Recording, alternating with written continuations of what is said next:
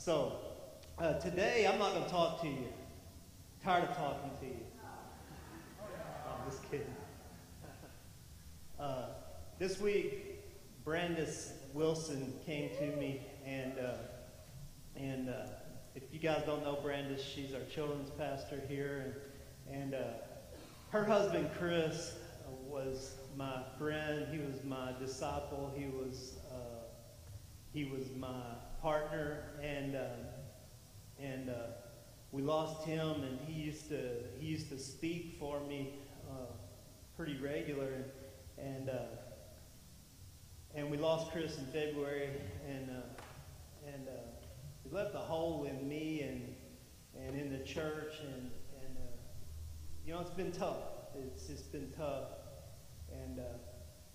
but Brandice has come a few times, and God's speaking to her, and I believe that she walks under Chris's mantle. And if you've ever heard her speak, it's unbelievable. I'm not trying to put her on the spot. I know she's nervous. It's good to be nervous when you speak on behalf of God. It's a good thing. I'm nervous every time I stand up here. So if I'm ever not nervous, I'll know something's very, very wrong with me.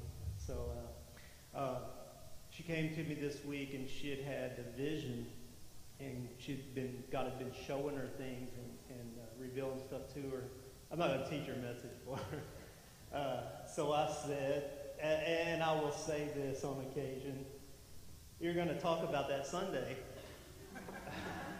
Be careful what you tell me.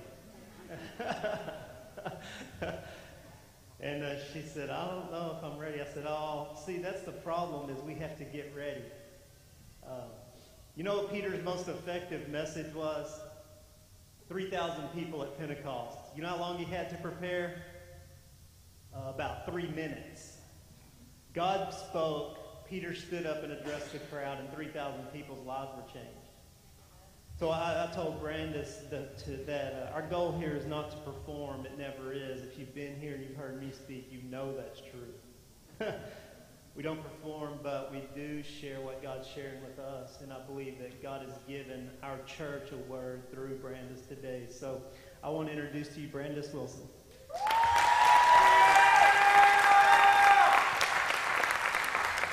No pressure.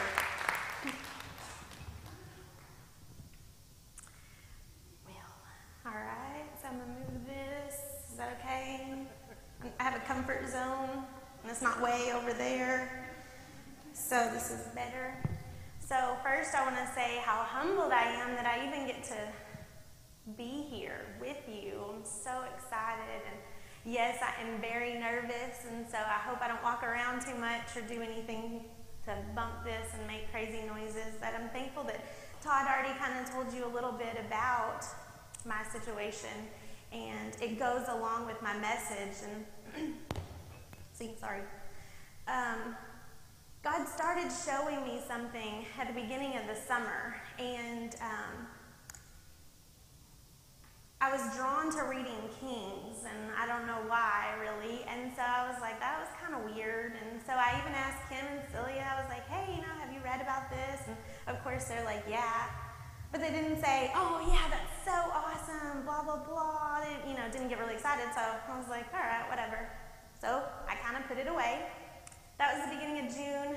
Early July, I started reading about it again, and I was wondering, God, what is in this? Again, I go to Celia and Kim, and I'm like, I just keep having these questions about this one really short paragraph and verse, and I don't understand. And so I put it away because, I just did. And when God wants to get your attention, he's going to get it. And, in the middle of July, my daughter ended up in the hospital for a week. And, let's just say I had plenty of opportunity to read and ask God questions and hear from him, because my daughter didn't want to talk to me after a little while, and my friends got kind of bored on the phone with me because my scenery didn't change. I was just in the hospital. So through all of that, it was just me and God. And it turns out that I'm so thankful for that time. I am not thankful that my daughter was in the hospital by any means, but since she's good and healthy and great, we're, moving on. So that was how this all got started, and that's why when this triggered on this week, it just was huge because it had been building up all summer long. Has that happened to anybody here? God just starts showing you something little by little, and then when you're finally ready for it, he just slaps it down on you and you're like, whoa, where did that come from? So Monday was my anniversary, mine and Chris's anniversary. So needless to say, it was a very hard day Monday. We sat around here and cried a lot. But there's healing in tears, and I believe that, and so there was a lot of healing going on Monday. Yes. So Monday night, I'm exhausted. I've cried all day, and that real ugly kind of cry where your eyes are real swollen and your face is all splotchy. That was me Monday night. And so I'm getting in bed, and it's 10:30, and all of a sudden God says, remember Elijah and Elisha. I was thinking, what? And so it's 10:30. So usually I love my sleep a lot, especially if my little ones are asleep, I'm in bed. So when he says that, I think, what does that mean? Well, I remembered my journey over the summer. And so when he said that, I remembered my notes from the hospital. And so I thought, I wonder where those notes are. If you know me, usually I'd say, I'll wait till in the morning, we'll check that out later. But God said no. So 10:30 at night, I'm digging through all of my junk from the hospital because, again, if you know me, it's all still crammed in a corner in a bag, and it's stayed over there for a long time. So I'm digging, and I can't find it, and so I'm digging some more, and I'm tearing my room apart looking for this little bitty journal that I had used in the hospital. And finally, I find it. So now we're, looking at 11, almost 11:30, and I'm grabbing my stuff. I grab my spiral, grab my journal, grab my Bible, and I go to find out what it is that God wants to show me. And let's just say he laid it on so thick that I ended up staying up almost all night long writing, and I couldn't write fast enough. Has that ever happened to you? You're writing and you're just like, I should just stop writing and start recording this because I have no idea what's going on. My notes are all crazy. They make no sense, but they did in that moment, and that's all that matters.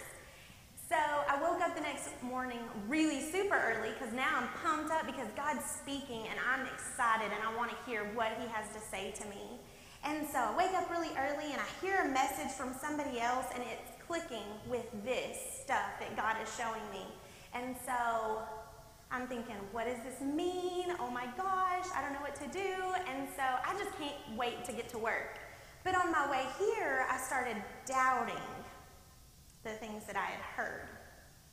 So I started thinking, well, I'm just not going to tell anybody until I know more. I'm not going to tell anybody until I'm sure that that's what I really heard, until I have major signs, because keeping me up all night was not a big enough sign. So anyways, I come and Celia and I were talking, Kim, and all of a sudden it just starts spilling out, and that's how we laid up to this. And so it is in 1 Kings, or did I say 2 Kings? Let me look. 1 Kings 19:19 is where all of this started, and it's just a really small verse, but it's so big, and so I really hope that I do an okay job sharing what God showed me. So if I jump around, somebody raise your hand or stand up and say, you missed that part, can you go back? Okay? So I'm just going to start here in 1 Kings. Right before this, Elijah, and I have to enunciate really good because Elijah sounds like Elisha, and I don't know why they're like that in one story. Anyway, so Elijah was told by God to go after Elisha. And up in 19:16, it tells that Elijah needs to anoint Elisha to succeed Elijah as the next prophet. A prophet is someone in the Old Testament who heard from God and had just this direct contact and was able to hear and tell the people about what God wanted to say. So that's a pretty big deal. So in 19:19 it says, so Elijah went from there and found Elisha. And I don't know how to pronounce some names, so I kind of skip over them. He was plowing with 12 yoke of oxen, and he himself was driving the 12th pair. Elijah went up to him and threw his cloak around him. Elisha then left his oxen and ran after Elijah. "Let me kiss my father and mother goodbye," he said, "and then I will come with you." "Go back?" Elijah replied. "What have I done to you?" So Elisha left him, and he went back, and he took his yoke of oxen, slaughtered them, and he burned the plowing equipment to cook the meat and gave it to the people, and they ate. Then he set out to follow Elijah, and he became his servant. So this is where at the beginning of July where he, I'm thinking, well, that's kind of odd. Why would he burn all of his stuff? And so, that kind of seemed pretty dramatic to me. So that was one of my questions. And so I, have all these notes in my Bible. Do y'all write in your Bible? Do you know you can? It's okay. It's good because then you can go back and look and say, oh my gosh, that's so cool. I've already been thinking about this stuff. Okay, so in this passage, there's so much stuff that God was showing me. The first thing is that this prophet came after Elisha, and he takes his cloak and he tosses it on his shoulders. And the thing with the cloak is a representation of Elijah's mantle. The anointing that he has walked under, he's passing on to the next prophet. And so I'm wondering, as I'm reading, what is Elisha thinking? But it doesn't look like he thinks at all. He just runs after Elijah.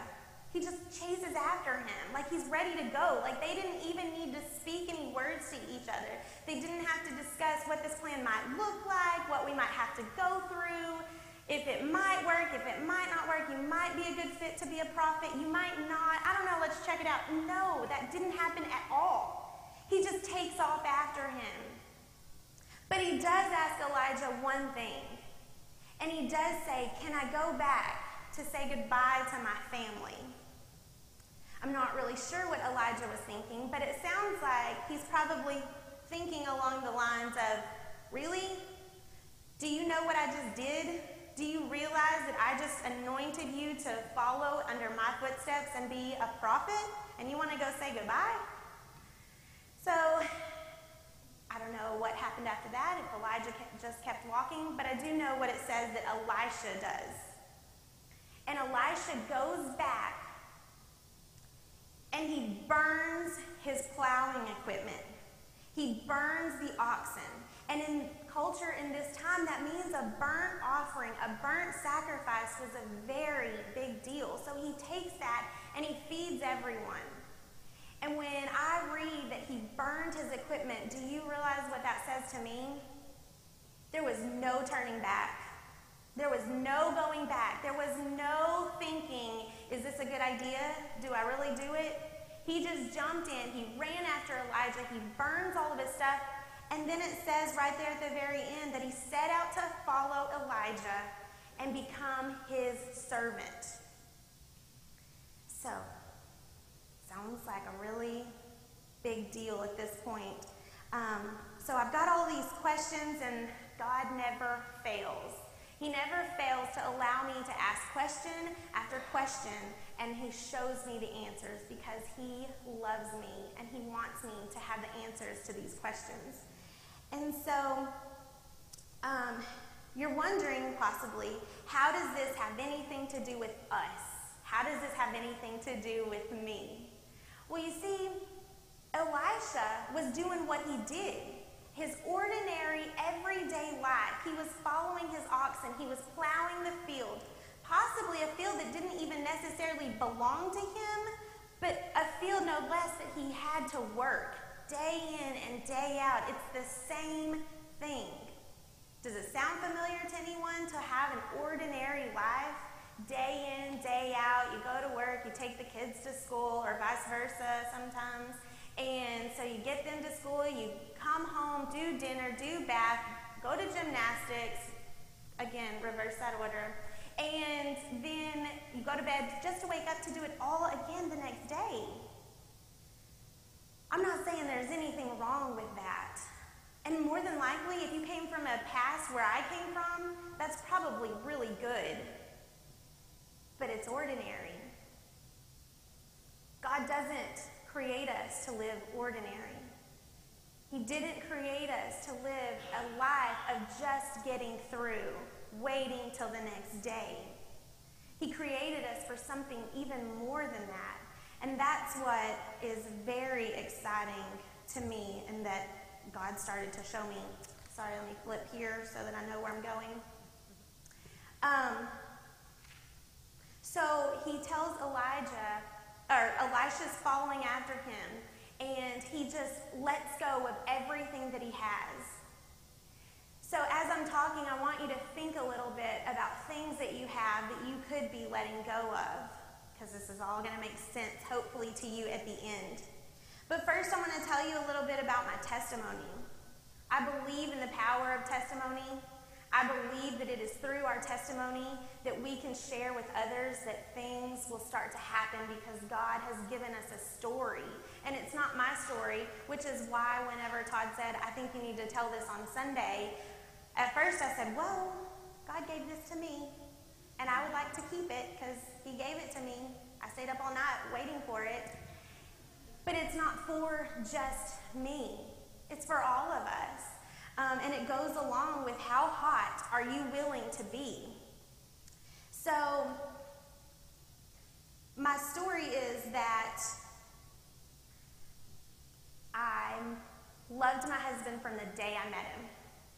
Very first day I met him, kid you not, I was in love. We were only 16 years old. So you can imagine that in that time, we've gone through a journey. Ups, lots of downs, ups, and more downs. But it was a journey together. Our transformation happened 3.5 years ago. Seems so much longer, but I guess the good definitely outweighs the bad. So 3.5 years ago, our life was completely changed. Our life went from destruction and chaos into something really good. It was ordinary. We went to church. We went to work. Since his work was here, he was here a lot. If we were together, we were usually here. And it was good, because you don't understand where we came from, that this was so good. We did a lot of things together. When I wasn't able to be here, I was at home taking care of our babies. And I would be at home, he would be here. We would hook up at night, and it was dinner, bedtime stories, making sure homework was done, bath time, get the kids in bed, and it usually was really chaotic and crazy, to the point that when they were finally asleep, we were like, oh my goodness, thank you, Lord, that you let them go to sleep very easily, because now I can just sit down. So you see, it's good, and I enjoyed it. Sure, I complained a little bit about, can't we just do something? I'm bored. And so when we thought about getting wild and crazy, we would go to Mesquite and go out to dinner and then shop at Mardell and then complain because we spent too much money at Mardell. My husband loved to go to bed around 9 o'clock-ish, and that was a late night, and so we didn't get too wild and crazy, but it was good. And so you see, through all of this, I'm telling you that my life was good. It was ordinary. It was routine, a lot like what Elisha was doing. It was good, but it was regular. It was ordinary. Do you know what I'm talking about? Do you have a regular, ordinary life? Is it good? And you're like, well, this is better than what it could be, but do you feel like there's more? See, that's what God showed me, is there is more. And he wants to just shower us with the more. The thing is that we have to go through a process to get to the more. So we go through and we're living life. My husband was awesome. He was web designer up here, preacher, teacher, friend. He was husband, he was daddy. He did all his roles well. And I'm thankful that I got to have those 3.5 years to remember and to pass on to my children, opposed to the chaos. But you see, February 17th happened. It was a day that changed everything for me. You see, the previous September, I went to a Joyce Meyer conference with my friends, and I heard God very clearly tell me, your ministry, because I was struggling. My husband had a great fast-track ministry, and I was like, I don't really know what I'm supposed to do. So I was struggling, but God very clearly at that conference told me, your ministry is your husband first and your children. I said, God, I got this. I can handle that. And so I was excited that I had a clear word from God what I was supposed to do. I didn't have to worry about making a ministry because I already had it. So when February came, it shook everything that I had ever believed. Because God is good, right? So if he's good, how did he take this man who knew me better than I even know myself? How does he take this man who is everything to my children? How does he take this guy who was doing so much for the love of God for other people? It didn't make sense. But the one thing that I do know, the one thing that I do count on, are the words that Chris told me in the very end, and it's that God loves us. What does that look like? Well, I don't know exactly. But I know that I'm covered in his love, I'm covered in his grace and his mercy, because without it, I promise you I wouldn't be standing here right now to tell you any of this. And that is why I'm so humbled that I even get to share this picture with you. So February happens and I'm lost. I don't know what I'm supposed to do next. I don't know where I'm supposed to go next. But you see, the other great thing that we just sang about is the author of time has created us. He knew every hair on your head before you were ever even born. Do you know how much time he took to make sure you were exactly the masterpiece that he wanted you to be, to do the work that he wanted you to do? So in knowing that, in knowing deep in my soul that he created me with a very specific purpose, I trust him. And so in trusting him, I ask him, God, what do you want me to do? And that's why Monday he started showing me again about Elisha and his plow. Because you see, Elisha didn't think twice about burning his plow. He did it, and when he did it, he gave. And then he was ready to follow. He was ready to be a servant. He was ready to walk up underneath somebody to learn everything that this prophet before him had to share. And so that excited me. You see, I don't know how it could get any better than my marriage with Chris. I don't know how I could go from what I was living to something better. To me, my mind, that doesn't make any sense. But I trust God. What does that look like sometimes? Sometimes we're in our deepest, darkest. You're like, how do you even trust God? What do those words mean? Those make no sense to me. And I understand they don't. And that's why when I don't understand, he gives me that one word and he says, trust. And then when I say I don't understand that word, well, he's ready to hold me in his hands. He's ready to guide me and show me. Because he has it already all planned out. What looks like to me, like he's making it up as he goes along, he's not. He's not sitting in heaven saying, I think that we need a little entertainment around here, so let's change up what the plan is. No, his plan has never changed. His plan is for you to live in his love, to walk in his grace, and to spread that with all of his children. It's not for you to keep it to yourself. It's for you to share. So how hot are you willing to get for him? It's a big question because it's going to cost you something. You're going to need to burn your plow in order to follow him. You're going to need to burn your plow and chase after him and ask him, what is your plan for me? Because your plan is so much greater than I could ever imagine. And so I asked that question, which was really hard. And he showed me that my plow, that I was going to need to burn, that I was going to need to let go of in order to walk in his love and his grace. I was going to have to let go of how I pictured my life going.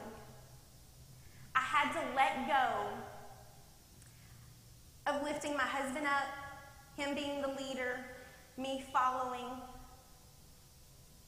That's not something that I like to think about, but it's something that I have to do. And he showed me, and he didn't show me in a harsh way. It was a beautiful way that he showed me, because while I have to burn my plow, he's got something greater. I get to walk into something even more. Believe me when I tell you, I don't see how that's possible. But you're sitting here, and I know that as I've talked about a plow, something's coming to mind. There are many, many ways that we could have a plow. You see, the plow, what it does is it holds us to our past. So a plow can be an emotion, or it can be something physical. It can be your unforgiveness. It can be your bitterness, your anger. It can be something material like your car, your finances. Just a quick story. We had, back in the day, all your big books that had all your CDs in them, and you would take all this time to put your CDs in order, and you would keep the covers all nice and neat in them, and you were really proud of this huge collection of CDs that you were going to get to show everybody that you had. Well, we had lots of books of CDs, and one day we were at the gas station pumping gas, and Chris just threw them in the dumpster, and we drove off. And I was wondering what that was about, and he said, well, we don't need them. We don't need to listen to that kind of music anymore. You see, it wasn't the music necessarily. It wasn't anything about that, but that music took us back to our past. That music kept us in our past, and we were no longer those people. We didn't walk in that old life anymore, so why carry around something that represented the old life? And in Chris's way, you just toss it out and drive on. So your plow could be something physical, or it could be something emotional. It's not going to be easy to burn your plow. Or it could be, because look at Elisha. His was easy. He burned his plow and he ran after the God who created, or he ran after Elijah, who had a plan that God had told him. God spoke to Elijah. God told him, go after Elisha. Well, here's the really awesome thing. You can flip over in your Bible or your phone, if you want to John 16. And it says in verse 7, very truly I tell you, it is for your good that I am going away. Unless I go away, the advocate will not come to you. But if I go, I will send him to you. When he comes, he will prove the world to be in the wrong about sin and righteousness and judgment. And I didn't need to go into all of that because I just wanted this top part. That verse, what color is it in? Red. So who says that? Yeah, y'all can say, Jesus! Isn't it a beautiful name? Get excited about his name and all that comes with it. So Jesus said, I have to go away. He's telling his disciples that he has to leave. And I'm sure they're sad. But it's because there's something greater that is going to come when he leaves.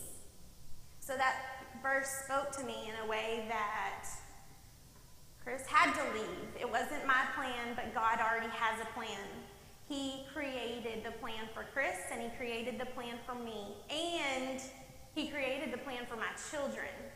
So he's already got it out this far in advance. So why should I be concerned? Does my flesh hurt? Absolutely. Do I miss him? Most definitely. I can't even tell you how much.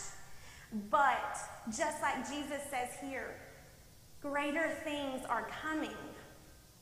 So then, with the Holy Spirit coming upon you, what is that? Just like Elijah threw his cloak on Elisha, Jesus gives us the Holy Spirit to walk in his authority, walk in his You see, we've been given a mantle. We've been anointed as his chosen children to walk in this. So are you walking in it? Are you living with the power of the Holy Spirit?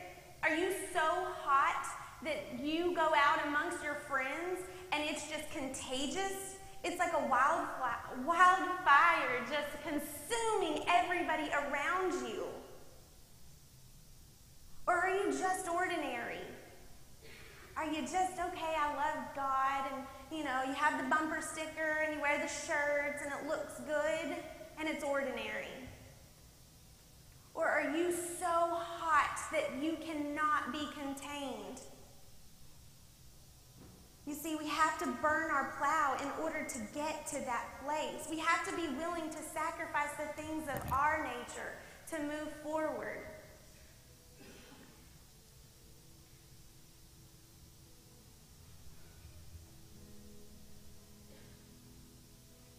I'm so glad that we get to come here together.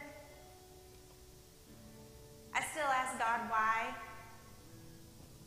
but he showed me yesterday another picture. I asked him why. Why did this happen? Why is it happening like this? Why couldn't your plan be different? And then I was shown the picture of my little boy Gavin, and right now he's 2, and he goes through the repetitive stage right now, and he is asking me question after question after question, and I give him the same answer every time, but it doesn't mean that he's not going to ask that question again. But I never tire of telling him over and over the answer that he needs, because I love that little boy so much that I will tell him over and over until he moves on to something else or until he gets what he needs. And that's exactly what my God does. Every time I ask him why, over and over, he's got me. He's got my answer. It hasn't changed.